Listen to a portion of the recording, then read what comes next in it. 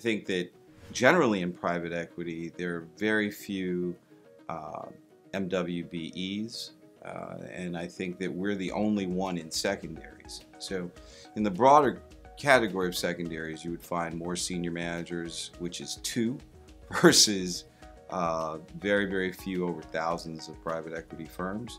But we are the only MWBE in the space. We have a very unique firm. We focus on small pieces of secondaries in well-established, high-quality funds. Our pitch is really that we're focused in bringing all of the tools of the larger funds who are raising $5 to $10 billion to a small set of assets that may be anywhere from $100 to $150 million per fund.